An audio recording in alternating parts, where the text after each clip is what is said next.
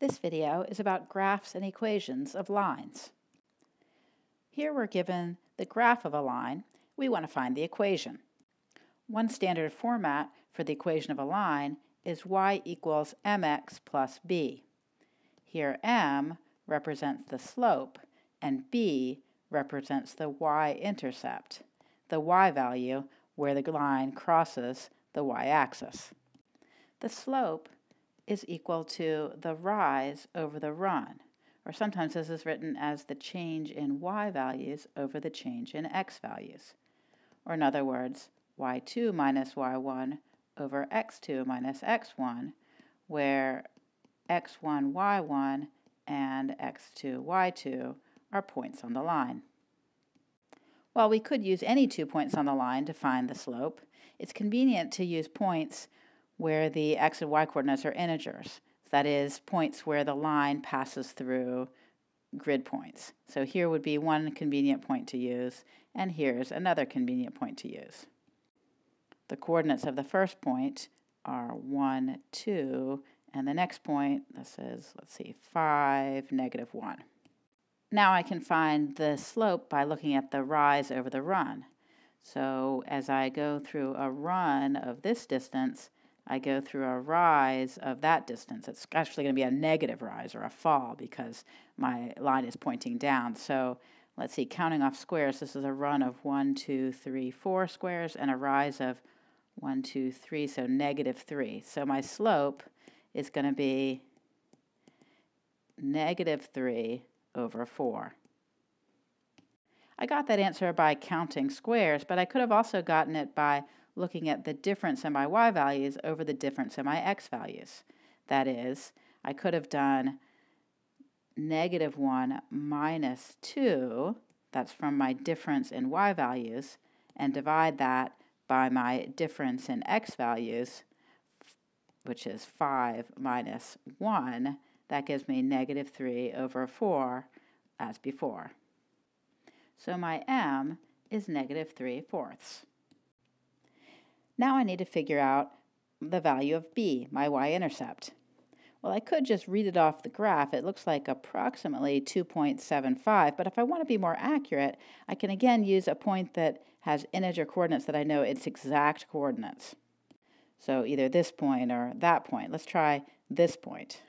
And I can start off with my equation y equals mx plus b, that is y equals negative 3/4 x plus b, and I can plug in the point 1, 2 for my x and y.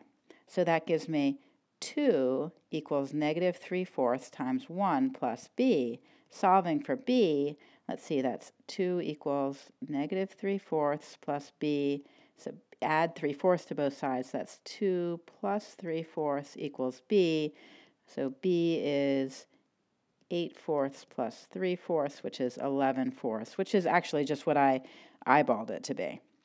So now I can write out my final equation for my line, y equals negative 3/4 x plus 11/4 by plugging in for m and b. Next, let's find the equation for this horizontal line. A horizontal line has slope 0. So if we think of it as y equals mx plus b, m is going to be 0. In other words, it's just y equals b. Y is some constant. So if we can figure out what that constant y value is, it looks like it's 2, let's see, that's 3, 3.5. We can just write down the equation directly. Y equals 3.5.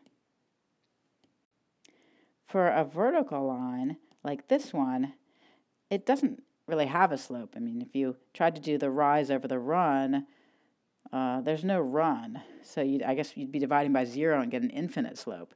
But instead, we just think of it as an equation of the form x equals something. And in this case, x equals negative 2. Notice that all of the points on our line have the same x-coordinate of negative 2, and the y-coordinate can be anything. So this is how we write the equation for a vertical line.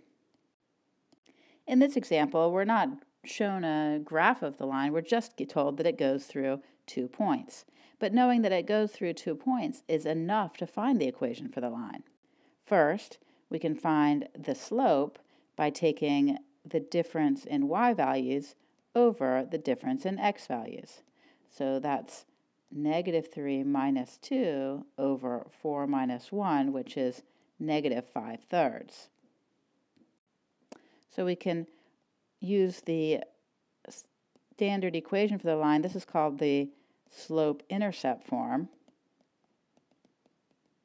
And we can plug in -5/3, and we can use 1 point.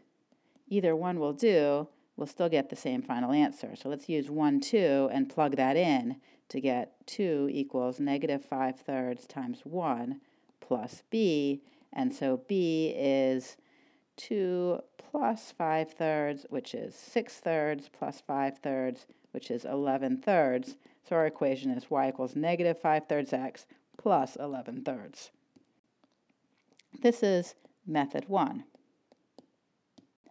Method 2 uses a slightly different form of the equation. It's called the point-slope form, and it goes y minus y naught is equal to m times x minus x naught, where x naught, y naught is a point on the line, and m, again, is the slope. So we calculate the slope the same way, by taking a difference in y values over a difference in x values, but then we can simply plug in any point. For example, the point 1, 2 will work. We can plug 1 in for x naught and 2 in for y naught in this point-slope form. That gives us y minus 2 is equal to -5/3 x minus 1. Notice that these two equations, while they may look different, are actually equivalent, because if I distribute the -5/3 and then add the 2 to both sides,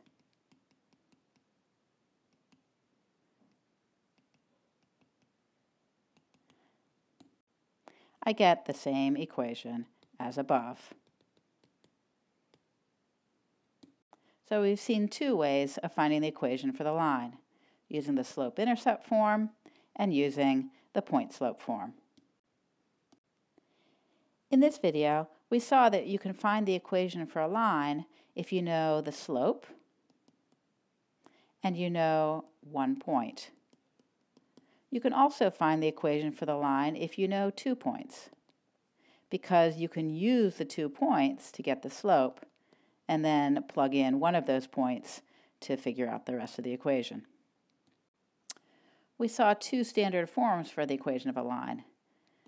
The slope-intercept form, y equals mx plus b, where m is the slope and b is the y-intercept, and the point-slope form, y minus y naught equals m times x minus x naught, where m, again, is the slope and x naught, y naught is a point on the line.